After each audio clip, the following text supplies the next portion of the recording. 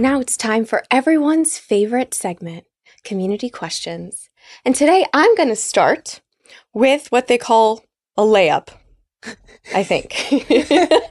So that's basketball, right? Basketball metaphor for you. Great. Ellen from Norway asks, what time of day do you think is best to play an important match? Wow, Norway. Well, this is a layup because I love playing under the lights when there's just like a little bit of dew on the ground to make the ball go fast.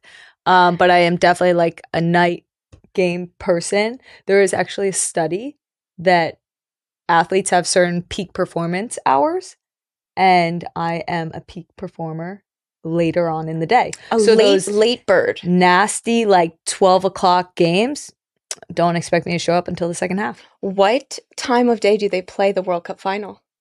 9 p.m. It was amazing. Really? Oh, wait, you're talking about like in general? Yeah, the last two I thought they were in the morning. Oh, it depends. Yeah, the So World Cup finals have been on the day. But I remember in France, we were playing games at like 9 o'clock. Yeah. Which was amazing. I know. Yeah, You're a late bird. That was a layup. Thank you. You're welcome. Thank you for starting with softball. In that case, should I just go to the hard one? Yeah, go to the mean one. The mean one? The mean one. Air quotes for those listening on audio. Allison Bailey from Canton, Ohio asks, who would win a soccer game if it were 11 Tobin Heaths versus 11 Christen presses? Press E. Presses. Presses. Oh, okay. What is the plural of press? The plural of press is press. Right? No, like if there's the presses. Like, the plural are you guys the of presses? press? Your family. We're the press family. Oh, there you go. That's good. That's a great question. And now I know why before the episode, Tobin decided this was a mean question because the answer was so obvious. And I will have to agree that it is very obvious. Tobin would smoke me. And here's why. I have a lot of quality and excellence in what I consider the most entertaining, fun, and important part of the game. And I have a lot of room to improve in some of the less fun, boring, less entertaining parts of the game, like, defending and, conditioning, knowing where to be if it's not like in the box. So 11 Tobin Heaths would be really scary and really competitive and like very tactically sophisticated. And I would just have 11 players in the box. I would love to see how 11 Christen presses like showed up against me. Imagine Christen in the goal. Yeah, I know. That's what I thought. I thought if you had any chance. I need one. Yeah. Could it be 10 Christen and Alyssa Nair? Actually. Then she's got a chance. Okay, next. Edlon from England asks, say one day you woke up in each other's bodies for 24 hours. Would Christen make a better Tobin or would Tobin make a better Christen? Oh my gosh, first off, this is so disturbing. Like, just trying to picture this. Oh my gosh. I don't think either of us could do it. Like, I think if we had somehow like swapped like people and we just like tried to like exist in the world, I think there would be something so fundamentally off that people just like wouldn't understand. Remember when I saw that guy rollerblading one time and I was like, that dude's totally an alien? I do remember that. Because it was so weird. You think that he and his partner had swapped bodies and that's what you were seeing? Okay, wait, I just want to quickly say I think I would be an excellent Tobin. I think he's got it easy. I would just not really say much, and I would just smile and be like, whatever, it's cool. You would fall apart. The world would end, actually, if you were trying to beat me. Wait, but no one would be on time. No one would know what was going on. Yeah, but you would just be me in my body.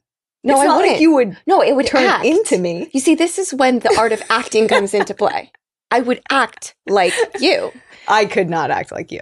Okay, our team said last time our answer's a little short, so I think we're overcompensating. I didn't hear that part, but way to go. That's how easy it would be to be me. Exactly. Okay, you ready for your final one? Yes.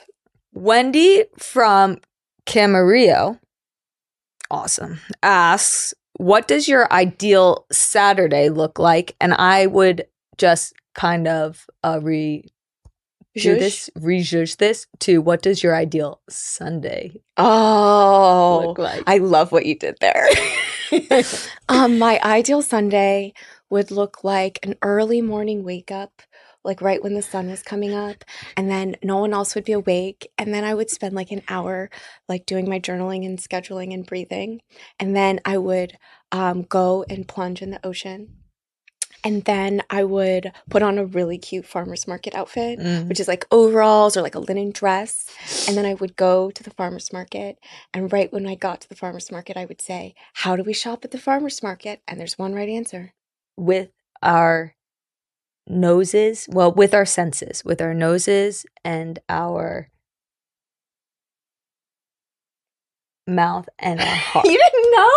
We say it every time. I know. With our noses, with our mouths, with our hearts. I wasn't at the farmer's market, so I couldn't really get into that okay, spirit. that's fair. Yeah. But once you see the peaches, you know. Yeah. That's how you You're shop kind at the of farmer's intimidating market. at the farmer's market because you're so likable. I know. It's how I dress. It's the overalls. You know, you just belong. Your best self at the farmer's market. Thank you. Yeah. I know. I really Farmer's am. market, Christen. Thanks to our wonderful community for submitting the questions. At Re-Inc, we have a membership that is the heart and soul of everything that we do. It's the coolest women's soccer community in the world, the coolest women's sports community in the world. So if you would like to get your question on the show answered by Tobin and I, join our membership and you can submit your questions there. Also, the members are recapping the recap show. Ooh, so you cool. can go in and have conversations with everybody about what you're loving, what you're hating, what you want to see more. And I will say, Tobin spends a decent amount of her weekends reading and combing through the questions for feedback. So you will get her attention, I promise.